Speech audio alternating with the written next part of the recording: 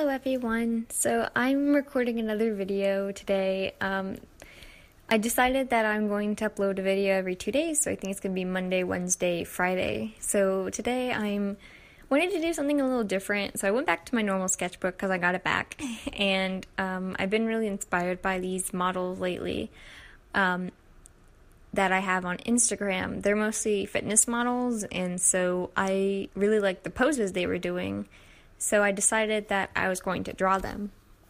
I didn't really know if I wanted to do all their different outfits or what I really wanted to do yet, but I certainly wanted to get some practice with my anatomy skills, which was one of the things I'd put in my fear sketchbook, but I accidentally said autonomy in my video. But this isn't so much about the anatomy as it was about designing, because I decided that I wanted to design swimsuits for these models because summer is coming up, and I think that they would all have really good beach bods to go out and play in the water and, you know, have a whole bunch of fun. So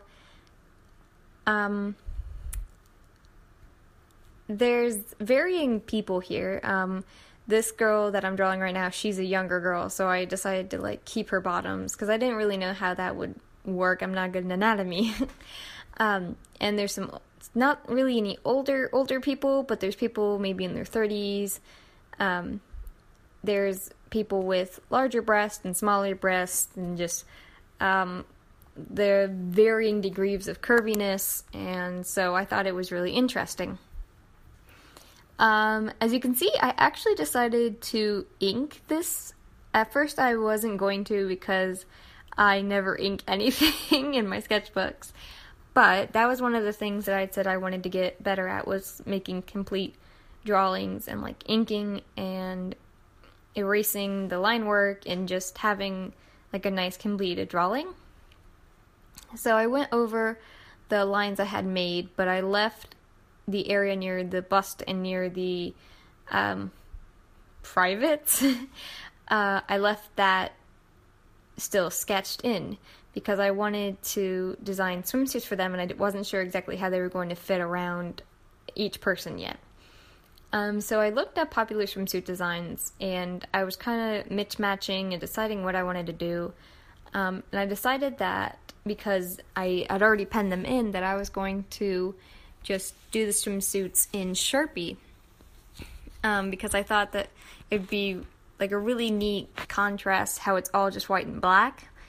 Part of me wanted to do crazy colored swimsuits, but I didn't really have the markers to do that at the time, and I thought that it'd be too difficult for me to decide patterns and colors as well as just regular designs for the swimsuits on the different types of bodies. So I had these first three. We have a bikini and a regular, and then this tankini, I guess, where it has higher hips, what's that called? It's high-waisted, and just a regular block on top where there's no straps, just like the first one. And then for the next set, I had a little bit of problems deciding what I wanted to do with her bottoms, because her pose is really confident, and so you can tell she takes a lot of pride in her body. So I wanted her to have something that was just fit that aesthetic, and so I decided to do the double strings on each side of the bottoms, and then the strings matching the strings on the bottom on the top, 3 there, because I really like the way that looks.